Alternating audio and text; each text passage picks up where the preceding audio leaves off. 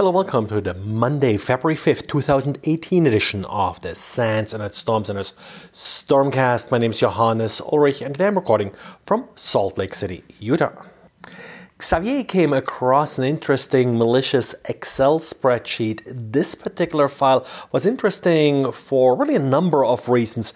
In my opinion, sophisticated attacks don't necessarily use the latest and greatest exploits, but they distinguish themselves often by how much effort an attacker spends in finding just the right ruse to get people to open malicious files or to click on a malicious link. In this case, the malicious email came from Janes360, which is a website known for information about defense and intelligence topics and markets.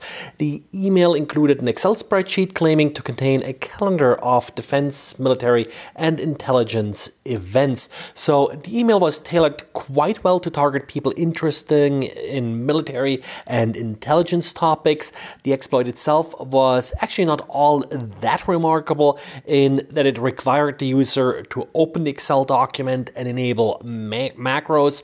The malicious code was base64 encoded. The decode was again somewhat interesting. Instead of using more popular choices like PowerShell to decode the spreadsheet, the attacker used certutil.exe. Certutil.exe can be found on all standard Windows systems, and it is usually used to manipulate certificates and digital signatures. But it's also able to decode base64. I guess with all the attention defenders start to give PowerShell, attackers are looking for other ways to accomplish tasks like decoding base64 without triggering any signatures of odd PowerShell use. And a Chinese security company, NetLab360, is tracking a botnet that is taking advantage of misconfigured Android devices.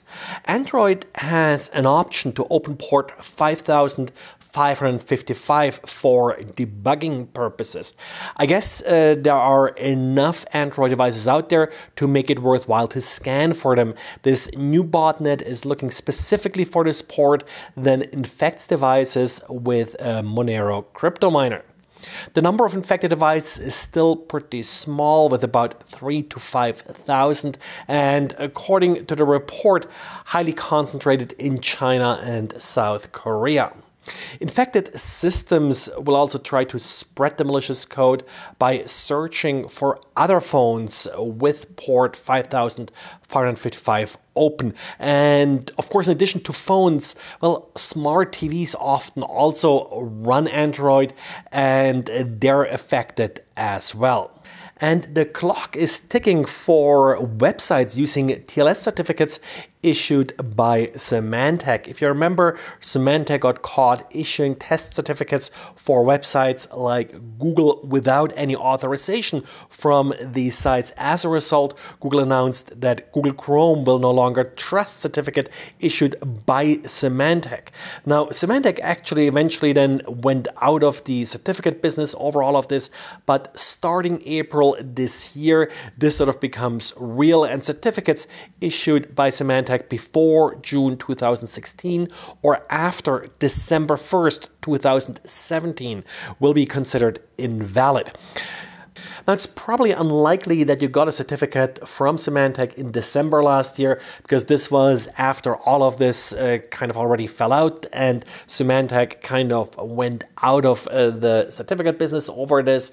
But there are certainly still some certificates around that were issued before June 2016 and that are still valid for a few months. Well, a quick study now of the top 1 million websites to look for these certificates showed that there are about 1,000 or so websites that are still using these certificates. So they have until April to retrieve a new certificate. One of the concerns here was, of course, that there will be a lot of these websites around, and that sort of would kind of defeat the purpose of all of this, because then users would just get flooded with warnings from Google Chrome and eventually ignore these warnings. But looks like that most websites have this already under control, so double check and make sure that you're not affected by this. And no news is good news when it comes to the Cisco Web VPN vulnerability. As I mentioned last week, this weekend there was a talk in Brussels at the Recon conference that did talk about this specific vulnerability. Now, I haven't seen any details about this talk yet, but the authors did state in a tweet late last week that they will not release any exploit code as part of their talk. Well, and that's it for today. So thanks again for listening, and talk to you again tomorrow. Bye.